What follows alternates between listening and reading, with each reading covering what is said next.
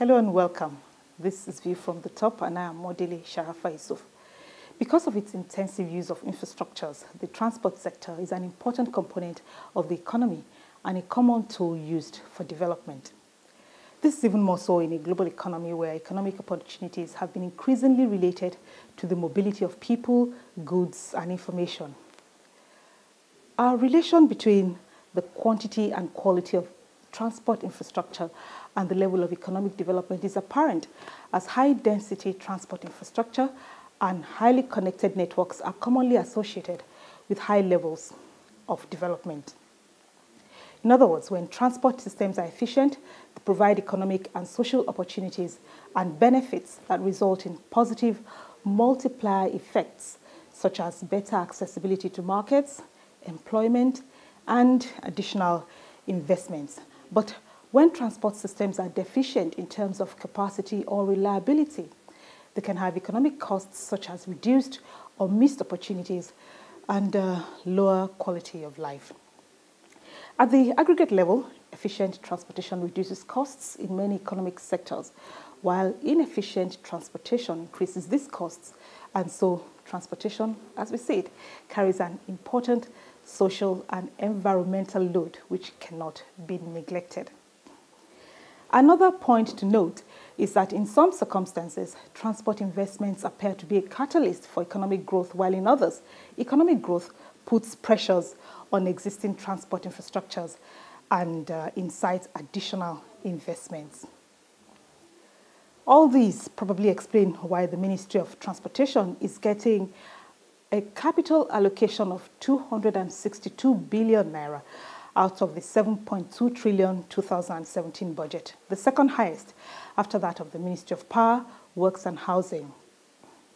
Former Governor Rotimi Amaechi is the Minister of Transportation, and he joins me on View from the Top today to discuss his plans on how to move Nigerians around and move Nigeria up. Your Excellency, thank you for joining us on View from the Top. You're welcome. And I thank you for tuning in.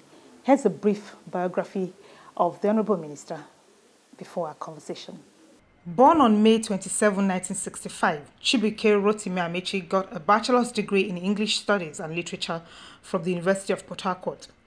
He served as Special Assistant to former Rivers State Governor Pt.1 and was a lawmaker in the Rivers State House of Assembly and its Speaker between 2003 and 2007. He emerged the Rivers State Governor on the platform of the PDP in 2007 and served for 2 terms. Governor Amaechi was a 2-term chairman of the Nigerian Governors Forum. After moving to the All Progressives Congress, he was appointed the Director General of the Buhari Campaign Organization and was appointed Minister of Transport in 2015. Let me start by asking you, for decades, Nigerians have dreamt of a crisp transport system built around railway technology like in developed countries, for mass movement, and this is yet to happen. Our inland waterways are also grossly underutilized for transportation. Clearly, more roads alone couldn't solve the mass transportation issues, and Nigeria needs diversification. What is delaying the activation of these other transportation modes? The easy answer to the question will be funding. It's as if we don't know what to do. We already know what to do. There's a master plan for transportation, but basically you need funding. The 2 contracts we awarded on railways is $20 billion. $20 billion, if you go by the black market, parallel market rate, is about 8 trillion naira. So it's not a joke. That is the country's budget for 2 years. Nearly 2 years, since we're doing 6 trillion now, 7 trillion. Now, so you have to look for the funds. And the luck we have about the Lagos-Kano and Lagos-Calabar railways is that we are borrowing money from the Chinese government through the China Exim Bank, and we're doing the counterpart funding. So what you see in the budget is more or less the counterpart funding for Lagos-Calabar and Lagos-Kano. On the Lagos-Calabar, we're going to start from Port Harcourt to Calabar, because the Calabar road is very bad. So we want to see how possible it would be to able to move persons and goods between now and next year out of Calabar to Port Harcourt. For those who want to fly out of Calabar, and again, flight is irregular in Calabar. And then we're also going to do the Kano-Kaduna part of the railways. But if you put all of them together, you're talking about $6-something billion for the next 2 years. You know, you gave an assurance in October that the Calabar-Port Harcourt coastal rail line will be up and running before the end of 2018. I think you just reiterated that. That's the Calabar-Port Harcourt. The Calabar-Port Harcourt. Not the Lagos-Calabar. Lagos-Calabar is very long. The Calabar-Port Harcourt. How are we doing in this regard? Has government provided the funds for this in the season? The government has provided the Catapult funding, so we're still battling with the China Exim Bank. Once the China Exim Bank approves the loans, then you're sure it will be up and running in 2 years. Our target is to make sure that by 2019, you have the Kano-Kaduna railways, you have the Lagos-Ibadan railway, and you have the Calabar-Port Harcourt railways. For our information, are these going to be the standard gauge lines? All of them are standard gauge. We're going to revive the narrow gauge.